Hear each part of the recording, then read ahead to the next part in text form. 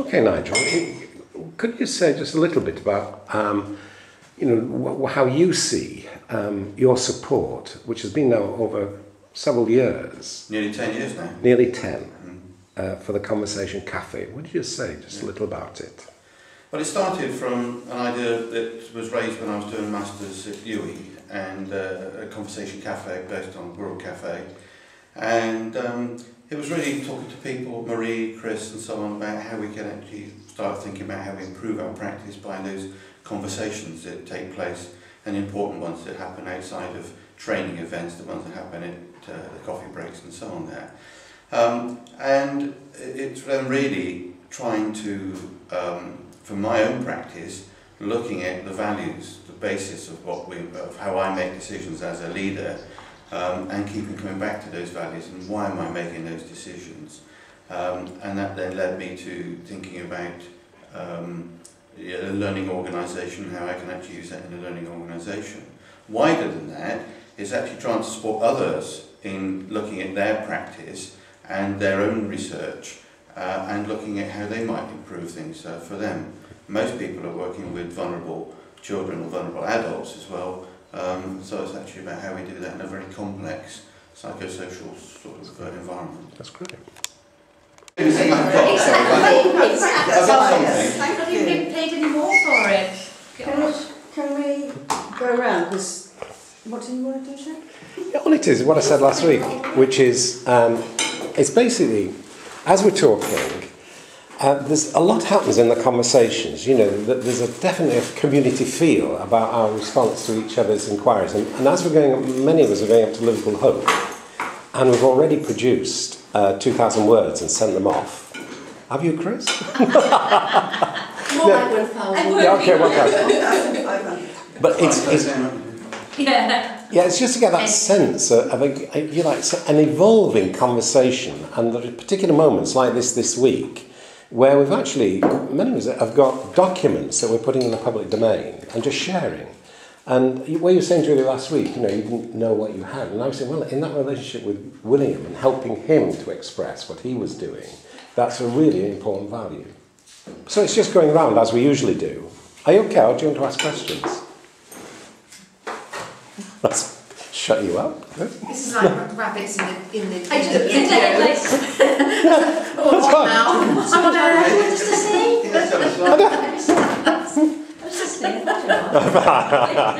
It's just that normal catch-up with what you do. Do you want to start going? That's okay. Go on. Why don't you start? Great. Okay. Yeah, I'll start. What I've been working on, and most of you know, the last 5 weeks, is responses to invitations in different parts of the world, like 5 days in Thailand for a workshop, over to Mauritius, where I gave a keynote for Microsoft seminar, and then the most exciting stuff in Israel, with a keynote to an international conference on teacher education, and also at Abranim College, where one of my former D students, Anat Geller, is lecturing. And I gave 2 videotaped presentations on living theory, living educational theory, and the other one on multimedia narratives. Now, it's part of my intention to try to spread the influence of living theories, literally within as many social formations around the world as I possibly can. So my intention in doing all that is to try to take values that I believe, and I hope others do, carry hope for the future of humanity, and spread those through enabling people to develop their own accounts of their own inquiries as they try to improve their practice. Does that make sense in terms of what I've been trying to do? Yes. And why I enjoy coming here is that you evoke in me, as you talk about what you're doing, your energy, I find life affirming, as I love the ideas that you're developing.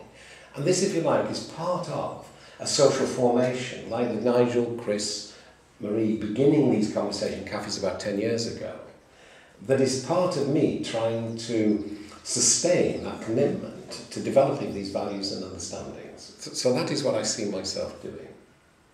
Okay? Good. Don't look so shell-shocked.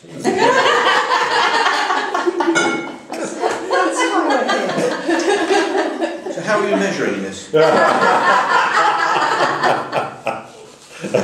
No, that, do you know, if you talk about measurement, right, why I love those questions is that I can respond, well, actually, I don't tend to measure, because to measure something, I think you need the interval or ratio scale, and this kind of data isn't appropriate with that measurement. But I can evaluate my influence by enabling, for example, or supporting everybody here to bring your own accounts of your lives and your influences and share them in the public domain. And if you find some of my ideas useful, like for example with the video, or you find that that sense of embodied values and the actual inquiry process you're using and you acknowledge that influence, that is my evidence that I'm having some influence in that wider world. So those questions of the measurement and evaluation are really crucial. Yeah. Okay, are we okay to go around, Nigel? Yeah. Well, I've produced a paper for Joan, and it all fits in with me trying to, or promising, nice thing to do, but to get the first draft of my thesis together by mid-September, by the time we go back up. So, in doing that, it's also thinking about the methodology, the philosophy behind it, how is it all working, so on. So that was a sort of contribution to my thesis and just making me think about things as well. And it was around third person and first person research. And I was listening to the radio yesterday, and there was a program about, and I can't remember what they call it, but a sort of a Toma, a sort of Jewish study group, and had real parallels with Conversation Cafe, although they seem to do it a bit more intensely, because some people go to this group every day for 40 years. 30 more. Yeah. So, and they just take bits of the Torah, etc., and they debate them and debate them and debate them. And it is, the way in which they're saying it is sort of like conversation with God around, what the meanings of these things are. And there was one little bit in there, and the guy said to me, "Can you tell me what Toma's all about?" And he said, "Let me tell you a story." He said, "There's two men come down a chimney." He said, one comes out clean, one comes out dirty. Which one washes himself? And the guy said, well, the one that came out dirty. He said, no. He said, they both look at each other, and the clean one thinks he's dirty, and the dirty one thinks he's clean, and so it's the clean one that goes and washes himself. So he said, oh, right, I get it. And he said, well, let me tell you another story. He said, two men come down the chimney, and one comes out clean, one comes out dirty. He said, which one washes himself? He said, we just told me the answer. He said, no. He said, but they both look at themselves and say, oh, I'm dirty and I'm clean, so the dirty one washes. And he said, oh, right, I see it now. So I'm thinking first person, third person, sort of looking at yourself as well as looking at other people then. And he said, right, let me tell you a story. He said, two people come down the chimney. One comes out dirty, one comes out dirty. He said, which one? He said, I'm really confused now. And he said, because you just told me that it's that way. He said, but you've got to realise that why would anybody come out clean coming down a chimney? And I thought there's just so many little parallels with this sort of conversation between first and third person type of research, looking at others and seeing yourself in them and then looking at yourself and so on. So that was sort of like a bit exciting. It was on yesterday. You probably get on catch up if you're interested. It was I don't know what the name of the programme was. I sort of caught it out. I'm to Bristol. But it was something about the Toma. Talmud. Talmud. The Talmud. So It was 10 o'clock because I was driving to Bristol. Right. Yesterday on Radio 4. Having morning worship then. No, it wasn't a worship. It was all like that's wonderful. just a sort of documentary type of thing, really. But I just found it interesting. Yeah. In fact, they do this for 40 years. Yes. Sorry. No, Chris. Well, I can't quite follow that. But I'm in the middle of doing a paper, and it's on self-study and why I'm doing self-study. And, I have spoken about this before. I sort of have felt quite vulnerable, at times in doing a self-study, and particularly in the beginning when I first started doing my dissertation. and felt very vulnerable in that you sort of open yourself up and you expose yourself, you know, when you talk about your values. I mean, now I find it very, very easy to do. But in the beginning, I didn't find it easy at all, very, very difficult. And I feel that, you know, beside these feelings of being vulnerable, I feel that, you know, you're taking risk as well, you're taking personal risks as well. So I'm sort of reading around this at the moment, but one of the things that I have said in my paper is what has really, really helped me in doing this and presenting my papers and so on is coming to Conversation Cafe and being a part of a very supportive group whereby there's that feeling of trust, and I felt that I've been able to, you know, bring my papers and to talk openly with people, knowing that it's a very sort of safe space then. Okay, so that's what sort of I've been writing about at the moment. So I'm just hoping I can get it finished. Yeah.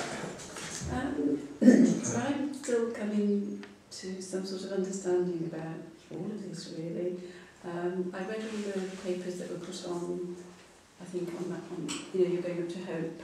I read those papers, and they were, I suppose it's just getting me thinking, really, and some of the things I can identify with, some things they don't quite sort of fit just yet, but, you know, I'm still open to it, I'm still sort of reading around it, so I'm still learning, I suppose, really. Could you just say a little bit about what it is that you've been doing?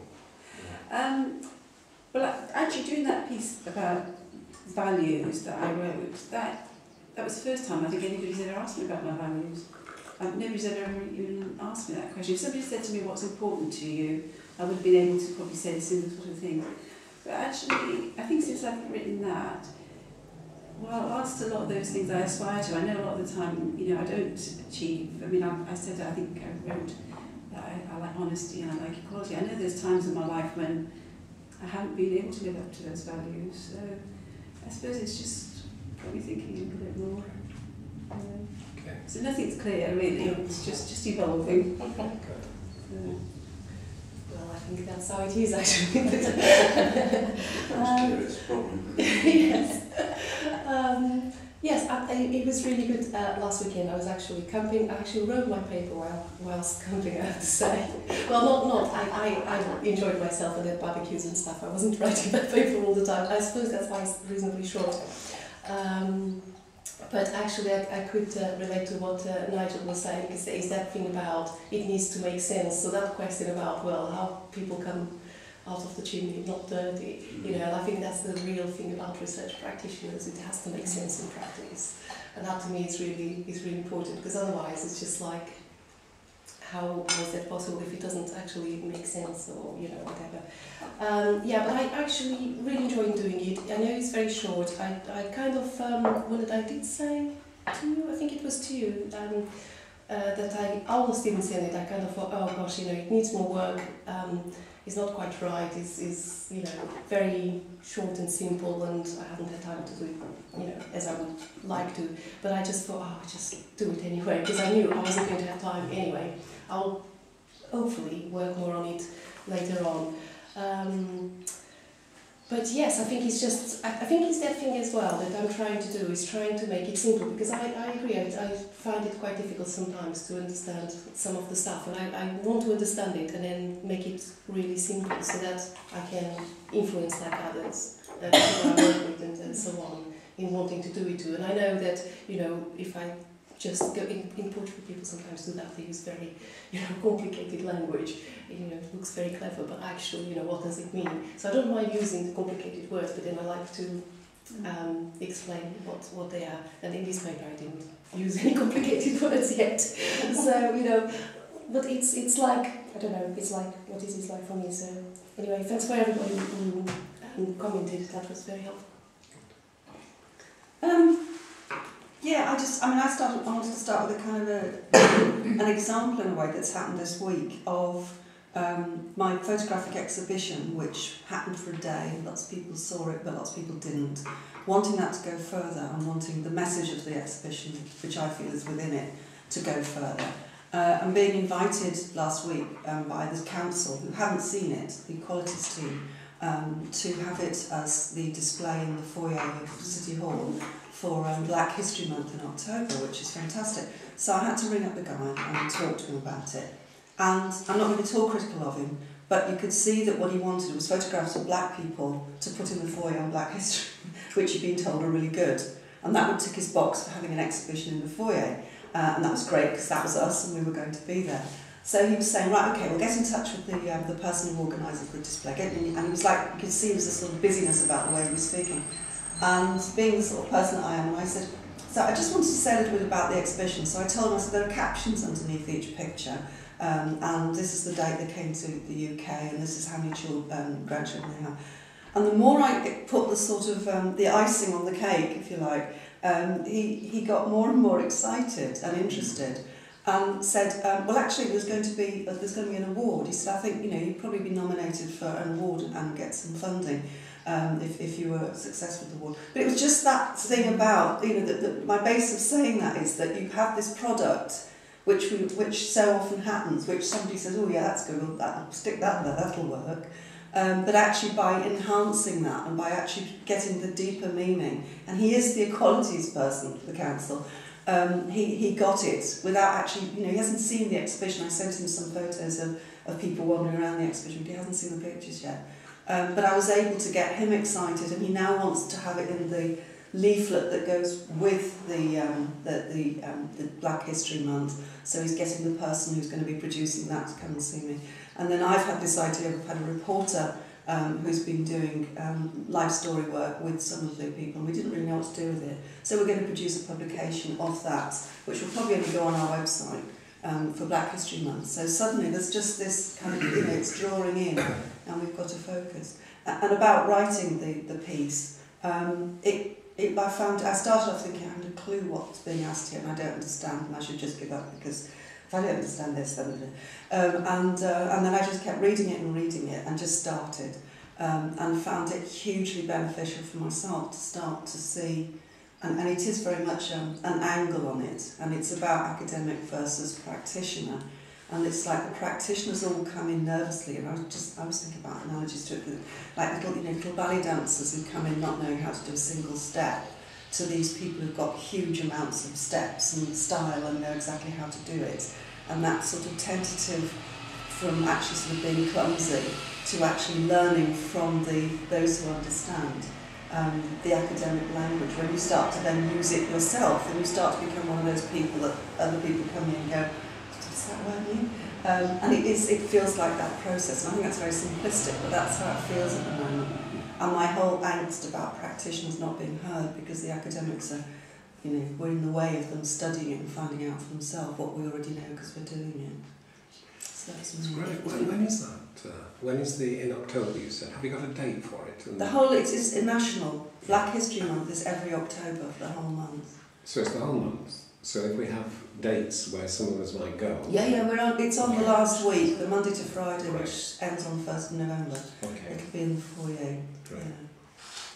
Yeah. And it might be possible to have you there. We could video perhaps you there, speaking about it. Yes. Okay. Yes. That'd be great. Maybe, sorry, just sort of interested in, it starts from a little germ of an idea, doesn't it, and it gets bigger and bigger, and you'd be interested in sort of how the sort of influence of, now in the city hall, Yes. Potentially, thousands of people seeing this and so on, so that's a good thing. I know it's Jules, but can I just kind of add a little thing? I like what you said about the ballet, but actually I think the practitioners are the ones dancing, and maybe sort of, a bit nervous about the dancing, and maybe the academics are the ones judging the dancing, but then, they don't often know how to do it. So it's that kind of explanation of how you dance when actually dancing is your thing as well. But sometimes when you dance, you find it difficult. So what you do actually, because you've got the sensation of the movement, but you may find it difficult to explain how you do it. That's how I would probably feel.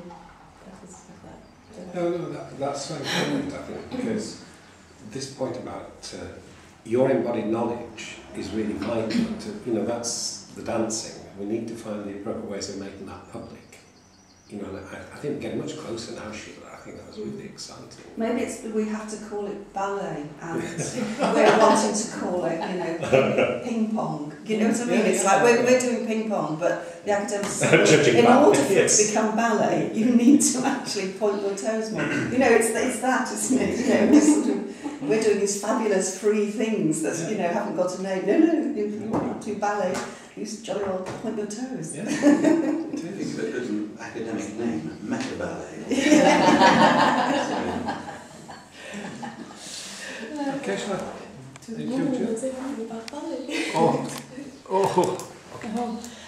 Well, this week I'm excited about my reconnection with my constellations work, because I've been a little bit, don't know if I can get started on this, don't know if I need more training, how do I go about it, and yesterday I had a conversation with a lady that I've been getting to know, and I'm going to join a constellations peer group, which gives me a support group to practice in, and also they haven't got much experience of organisational work, but they've got a lot of experience of family work. And she was explaining there were two separate things that came up in connection with it. One was what she was explaining about somatic healing, which is working. There's a chap, a biologist I think, or scientist, who's been looking at the effects of trauma in animals. And what he's discovered is that when animals have a traumatic experience, you're that little mouse and you've just missed the owl, what they do is they shake and then they do 2 large breaths and it gets out of their body. That's how they deal with the trauma of sort of near death. And humans are the only creatures that actually store it in their body. So a lot of work goes on with people in trauma, but so far it seems that most of it has been about reliving that trauma, going through the trauma again sort of thing. So there's a way that they're looking at in constellations or the somatic healing is a way of doing that without the person having to relive the trauma. And there's a way, I think they're just looking at it in ways of how you could then constellate aspects of that trauma and look at it in a different way without it being traumatic again. And then I was talking to another friend about this, sort of extra spurt of energy I've had about it, and he was talking about, I think it was Indian esoteric Buddhism, and he was saying many sort of centuries ago, when the Buddhists were sort of, I think it was when they kind of withdrew and became the Buddhist community because of the wars, and I'm not very good on the history bit of it, but what they did was they used to set up these sort of constellatory type courts. So if there was something going on in the country, they would pick people to represent this faction or that judge or this judiciary, and they would see what came out of this sort of this people representing these different aspects. So it's not such a kind of new thing in a way, and so that's an area that I want to sort of delve into a little bit and have a look at. So that's me. Yeah, I'm really curious whether there might be some relationship between the people that you're talking about in terms of particular kinds of trauma and the everyday experience that we have where, for example, relationships can break down. And there's something in what you're saying that it might help us to have that relaxation or something with the boundaries that actually managed, like Nigel does. I think you've gone through tremendous tensions around responding to vulnerable children's needs. But at the same time, I think Nigel's managed to find that appropriate way of sustaining dialogue. But anyway, let's come back. We can come back to that. That'd be great. Yeah, great. Okay. I like your story. I think it's very much where I end up getting to, because it's asking a question that isn't usually asked. There's a presupposition in all of that going down the chimney, coming out. How could he come out clean? What does he mean? What does then mean that he wants to become clean?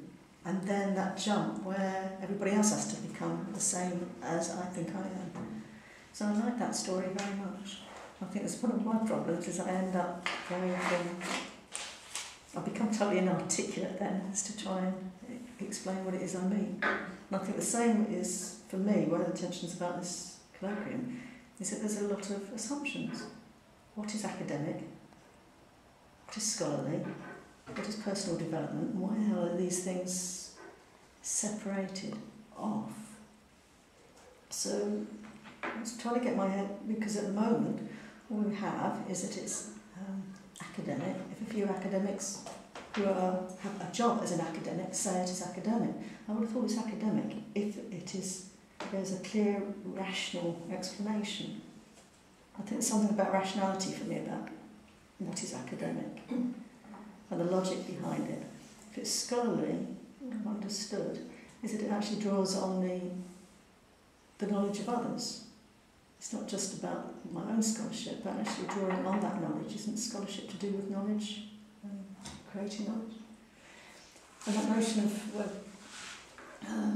again, it's a four-star comes to me, I think, between personal development and professional development and creation of academic knowledge.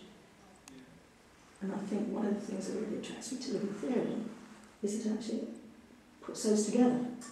That enables you to actually address, not simplistically, but there's an elegance about some things like that story. They sound really simple, but when you start to dig beneath them, which is what you're finding, it feels as though you're wading through mud. I think it's because we are asking questions we don't usually ask.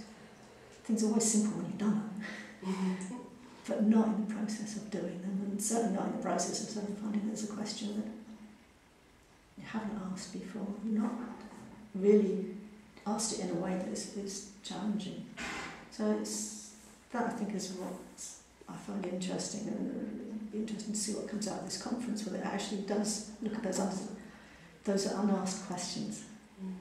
So are you writing a paper about this? Yeah, it's on there. Is it on there? Yeah, I haven't managed to read it yet, but yeah. I haven't got into it at all. I think it was yesterday afternoon, I think. Wasn't it? Yeah, I think it was today. I think there's something, just from you saying that there, Marie, it recalls something about a story on academia where a friend of mine he's got an amazing brain, and he's got this theory about, I think it's Egyptian measurement. I can't really understand most of it, but he's taken this and he's been to Oxford and got hold of the right people to explain this theory. And what he has actually come away saying is they have got so much invested in what they've already produced and written that he said they're ossified. They're just not open to this because what I've got will blow all that out of the water. And I said, what are you going to do about it? He says, I haven't got time to worry about that. He says, I've got to get on doing, my theory. If I can't get them to, if I can't go through their hoops, he said, because it's not going to happen because they've got so much invested. They've got their point of view, they've proven that point of view, and therefore now their stance is not, oh, well, that could happen, that would be interesting. It's, no, you prove it to me why it's not going to happen. So there's something about ossification, I think. When I think Darwin had that sort of problem. The establishment was basically saying this is rubbish, and he came up with a major theory that took ages for people to listen to. I think because people are sort of fixed on this is the reality for us, and not necessarily open to new ideas or challenges. And they've invested so much in it. Oh, yeah. It's about investment and motivation.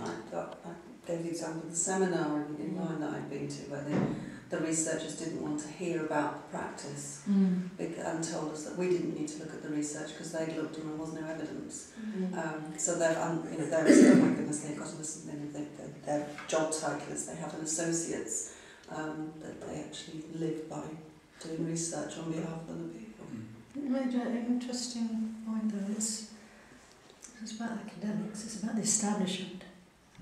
So you get the same from practitioners. Oh, don't bother me with that. That's academic stuff. I can go there. You get the same as to who is an artist. An artist is somebody was another artist? Or is it accepted by the establishment? So I think, again, we need to be really clear. And how do you change things?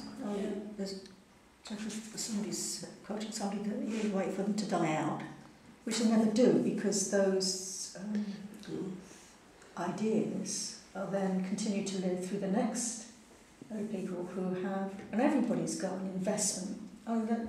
People who in Flat Earth,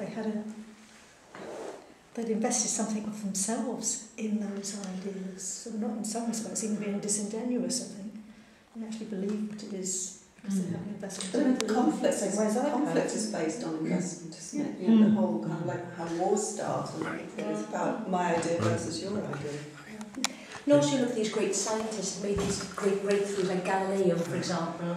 I mean, that they were really sort of criticised at the time.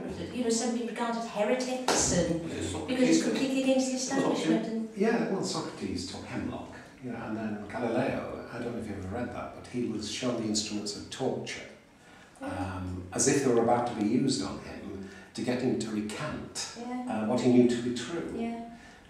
But I'm just curious about one thing where Marie talked about that thing about, you know, and you were saying about, if you like, mind paradigm, where there was a famous seminar in about 1970, and it was on criticism of the growth of knowledge, okay, and this guy, Lakatos, has got this amazing phrase which shocked me when I read it, and he was saying, look, the people who believe in the hard core of a research paradigm, you're not going to change them by rational argument. Yeah?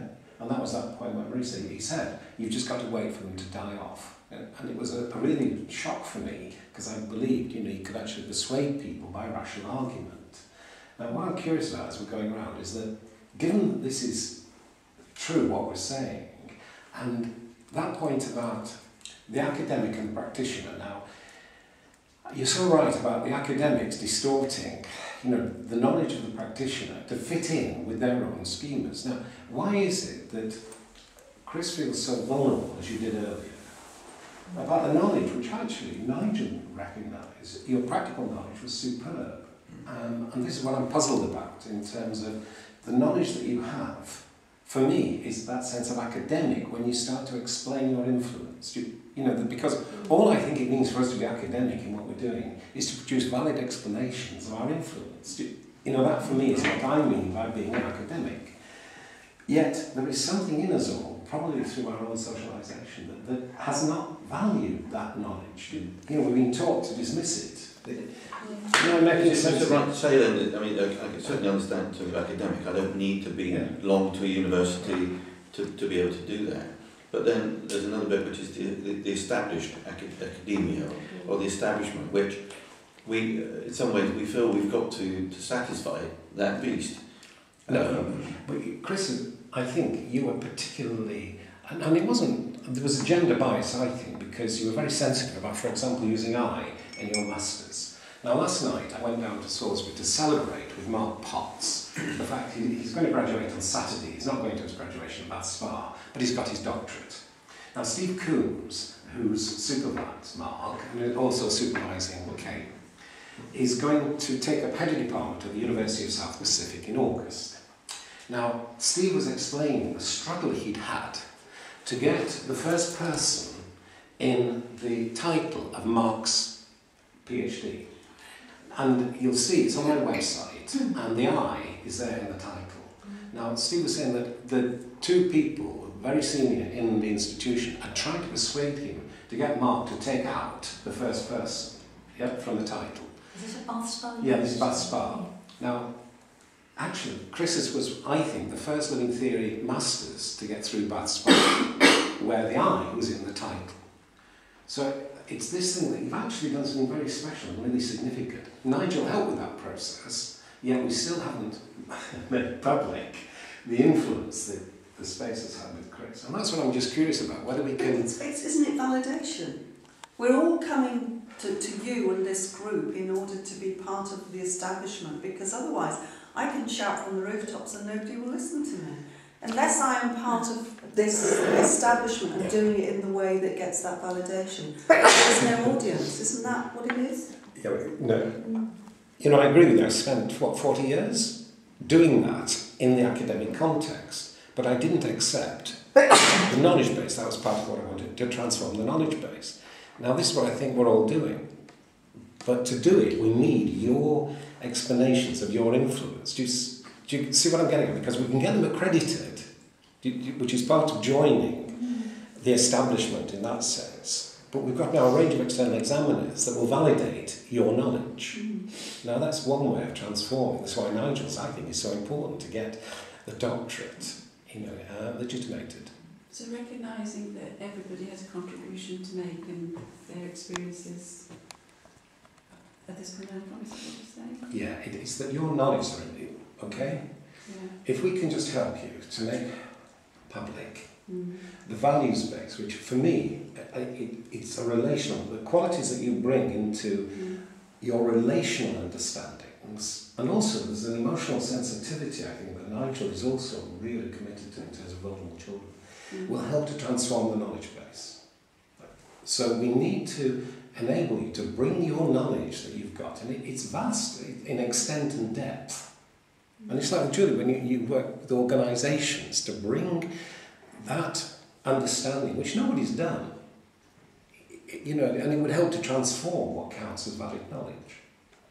But there's a reticence, there's a humility, sometimes a vulnerability and shyness, which seems to be getting in the way. And that, I think, is cultural. Do you know?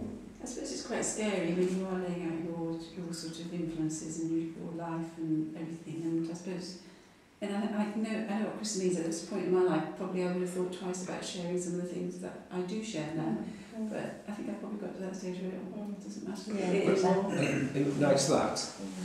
Because for reasons I don't understand, it may be a gender issue, here, but I really don't connect with that sense of vulnerability.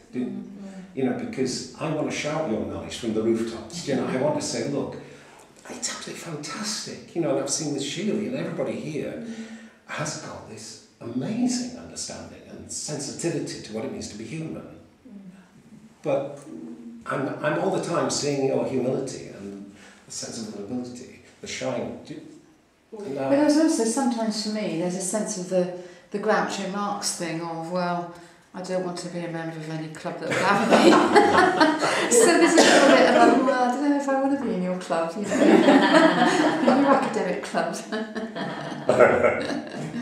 Well, we could go. So I was going to say, from my perspective, it's that first person experience is really important, and that's that's the knowledge that I've grown inside me, if you like, for 40, well, for 60 years, but whatever.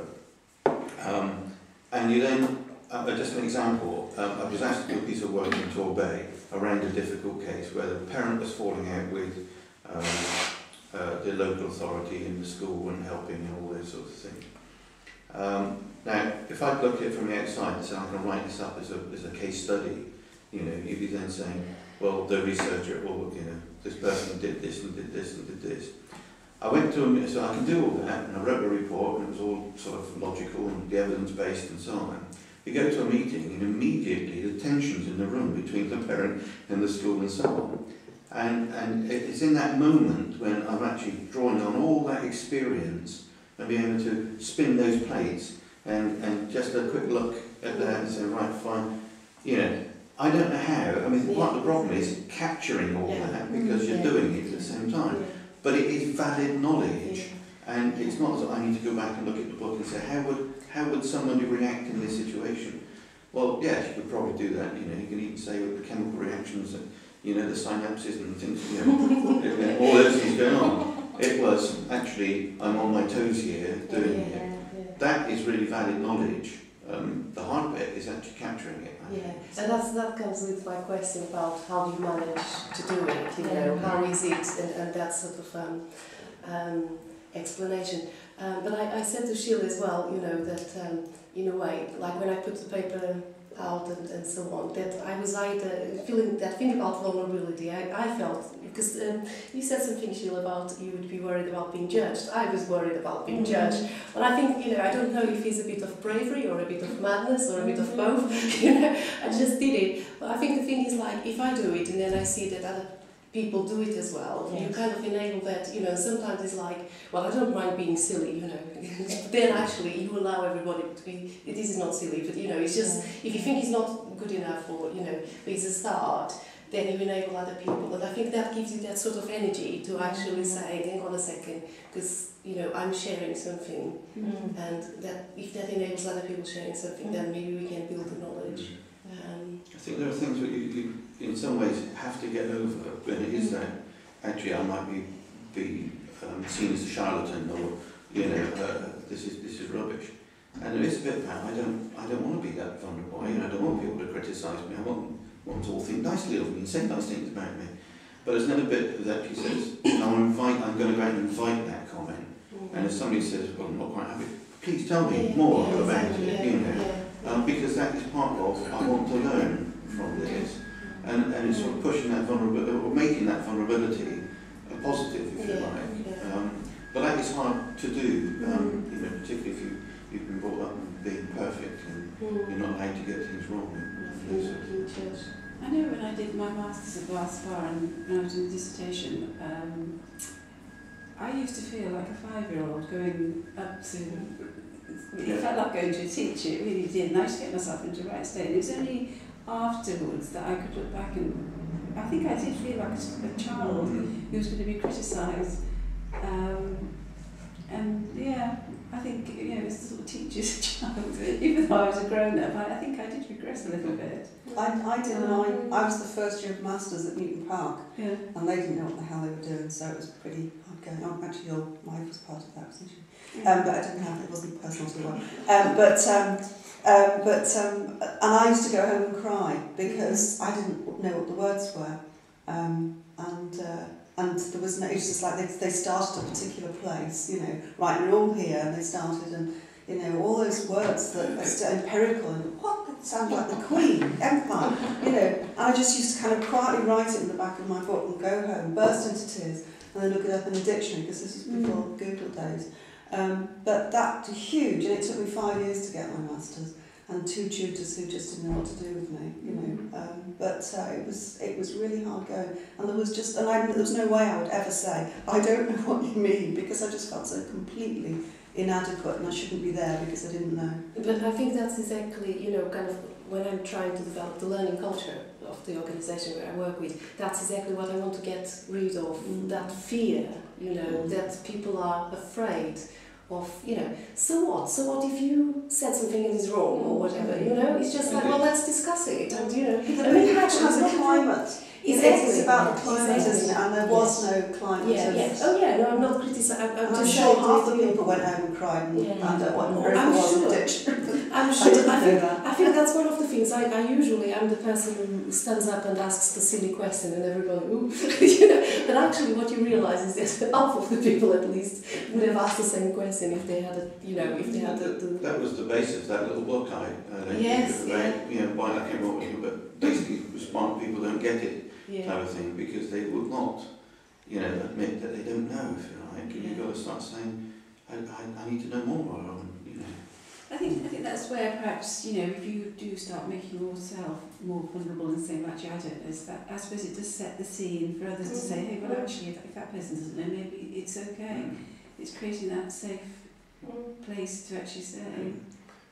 Something also about, you know, the organisation or the learning organisation having or developing their muscles of you know, positive regard for people, isn't it? It's about expecting them to be doing exactly what you're doing and not judging and listening, really listening properly. All those sort of things come into creating the conditions for this sort of thing to flourish. And what you're saying, I think, and it sparked in me, is about status. And when Jack was talking, I was just thinking, yeah, well, nobody invites me to go to Mauritius to talk about what I've done. And I'm just thinking about where you are and where I am. And a question, I remember when I joined this group, I was in a job that I absolutely hated. And I'd gone freelance, hadn't made enough money, so I jumped into a job. I think the first round was, tell us a little bit about what you do. And I couldn't, I was ashamed, and that's the point where I realised for the first and only time in my life I resigned the job. But even with Joan Walton, she emailed me back and she said, can you tell me what you do to go on this website? And I just thought, I'm a community development worker and that sounds like crap. And I wanted to say, you know, I was an educationalist, I was an advisor, I worked for the Home Office job, and all this stuff rose up in me as I don't want to put CDW down because it's a lowly little job, you know, and then I just thought, for God's sake, but that went through my mind, they're not going to take any notice of this because I'm a CDW. Yeah, go on. I'm just kind of thinking it's interesting because, you know, being like the head of service, you've got the other, and is that thing about status, is you have maybe some status, but then actually people don't tell you stuff because they, you know, and actually for me is how you create, and you know, I'm actually quite open, and most people, you know, and I've achieved a lot, but I'm not quite happy with where I am. But is that thing about, so how do you know actually what's going on the ground? Because again, people are afraid of open up to their own mistakes or their own vulnerabilities, and you know, it's actually, I'm there to really support and try to help and improve things, and you cannot do that unless there is that, you know, so the status, well, you know, it's just kind of how you break through that, so that actually people, okay, you've got a different level of responsibilities, etc., and you're leading, but, you know, you are one of them too, and you kind of need to work together to do that, and that's, you know, how you can have a conversation for an hour in a pub, and then someone says, what do you do? And I'm a psychologist. It kills the conversation. You can read my mind. I used to be a drugs advisor, and that was fantastic. You get just hours and hours and hours. You'd stop saying it because you couldn't. How much stuff can I drink? Yeah, How can I make myself neurotic? And I usually start saying I'm into drugs, and that would be a good thing. But now I work with older people. Oh, that's nice. And off they go. You know, it's like actually what I'm doing now is so much more exciting than being a drugs advisor. And that's like just, community development. I mean, that's fantastic. You know, it's a huge thing to be able to do. But I think maybe it's because I'm my own standards. Judgments are made about, you know, among professionals about, you know, kind of you know, what qualifications do you need, about what's the pay you get, you know, and then CDW. Maybe I've always looked down on a CDW until I was one. You know, because they're not, you know, you don't have to be a professional, you can be anybody, you know, etc., etc. So it's living with your, I mean, you know, my big thing's labels, you know, it's living with your label and being comfortable with it. And I feel I am, until something like that brings me up short, and I think, I haven't learned much, have I? I don't want it to go on the website, yeah, and I wanted to say there was another Radio 4 programme on, which just had a single, it was fascinating. I didn't hear the beginning, because I'm always listening to programmes when I'm driving, and I don't hear the beginnings. And it was about somebody who's lost their memory for the last whatever years, and they aren't going to gain it. And there was just something that was said by who, and I must re-look at it, was that you can't have an identity without memory. And it just sparked so much in my head, because what we're talking about is what we knew before that's causing conflict or difficulties or insecurity. And I'm absolutely fascinated to look further into this idea about it's if we could just get, and it's about you, it's the letting go of trauma. You know, if we could just let go of the memories that were negative, or the memories that spark something in us. Yeah, go on. No, that's actually, it's related a bit, because you said something about the research being mindful, and I'm doing this mindfulness course, and actually relates a bit to what you were saying as well, Julie, because one of the techniques that we learning to do is really kind of embracing kind of our feelings and what, you know, the tensions at the moment, and then breathe for about 3 times and kind of think, where am I now? Am I in danger? Because exactly of that, and that affects a lot, isn't it? That, you know, we have all these bad memories and so on that we worry us about being judged and so on. But actually now, are we, you know, in danger or whatever, and breaking that sort of cycle exactly. So it kind of made me think about that, yeah, it's being, forget all the past. I mean, use that knowledge, obviously, that you acquired through the years, but forget the bad experiences, see where you're now, and sort of, yeah, that will influence where you're going next. Yeah, and I'm just wondering whether we could work with that, because with Sonia's got this amazing data of where she presented at ARA, I videoed, and then we've got her paper, and the difference in what is being communicated is really dramatic. Yeah? Now, what I'm wondering is, when you talk about the forgetting, okay, so we could actually start on a different basis to your vulnerability, you know, or that sense of your history. If we're looking at the kind of knowledge that we've all got, and it's all different, it's all unique, but what I'd love us to do, if you would, is I've got the head of the Moffat Institute in Israel. She's a woman called Michael Golan. And I've got this 16-minute video of me in conversation with her 2 weeks ago. And I've given Marie the book that's just been published from the Moffat Institute, which is one of the most significant ones in terms of an international gathering of contributors. But it's like with Sonia, when you look at Mikhail talking with me, I'm curious about whether you also feel that she starts, for example, about the importance of dialogue. There's nothing about dialogue in this book. And when you look at her body language, she also talks to me about the importance of attending, just attending to the other. Now, actually, I videotaped you all as Marie was speaking, and I think you'll also see yourselves giving Marie attention, really attending to what she was saying. And I'm just wondering, if you look at Mikhail and then look at yourselves from today, whether you could almost forget that vulnerability and just feel the enormous energy and the knowledge that you have, which we could then really work at making public. Because if you just listen to today's, I think you'll all get a sense that we're describing things which, if you like, we're all understanding and agreeing with. But you asked the question, well, how do I do it? You know, how do I do it? And if we focus on that question, what are we doing? You know, like with your values, and that and now you're no longer, it seems, you know, worried about talking about values and showing us, you know, you living them. I think we'll get a tremendous long way in terms of making this knowledge public. But am I making sense here? That there's something, a transformation that that was lovely. That sense of, okay, can you get out of that history that's been on your shoulders for years? Recognise the enormous value of the knowledge that you've got. So when you talk about status, yeah, I've got a certain kind of, if you like, international status. Now, actually, that has come, in one sense, through arrogance of seeing that the knowledge I had as a classroom teacher was actually far superior to the knowledge of the key professors who were telling me what educational theory was and totally eliminating my knowledge as a teacher. Now, from that base of conviction, all I've done is make that knowledge public and get it all over the place, because it seems to me that we could share the knowledge we've got and influence what counts as legitimate knowledge. But I think it requires what you've just said. I forget, you know, getting rid of those things, then looking at yourselves, and this is vital.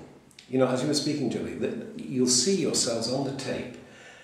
There is a real conviction about the values that you're expressing and what you're talking about. And that's where I think it would be great to start with that and then say, well, look, you know, this is me now. Here is what I've done. Can I make it public? And I'd love to just help with that process. Self-belief? Is that what you're saying? Very, very strong. And it's called ontological security. You know, I don't want to... Ontological. Paul Tillich, I think a Catholic theologian, in The Courage to Be, had this lovely notion of what he called ontological despair, where life has no meaning. But the opposite of that was ontological security. Okay, now, as she was speaking, in fact, as you're all speaking about what you value, you're communicating what I understand by ontological security. It's a real conviction, and it's not an arrogance, it is a belief in self, in the sense of the values that you hold, and you really do understand that these give meaning and purpose to your life. Now, starting with that, which you'll see yourselves on the video, I think, expressing something that everybody else is recognising as your ontological security. Now, if we can just work with this and then get your narratives and share them, you know, that status, you know, which comes, I think, from people attending to you and paying attention to it, will come. But we've got to get your stories. Paul Tillich. It's a lovely text. Tillich. Tillich. And I think it was in the 1950s, this book called The Courage to Be. The Courage to Be. Yeah, and it is a lovely text. But if you just look up what he's actually saying about ontological security, just read that section, and I think you'll all feel it as you see yourselves. then as soon as the spotlight's on you, it's almost like the thing on you, it takes you back into that sense of the vulnerability, the being judged.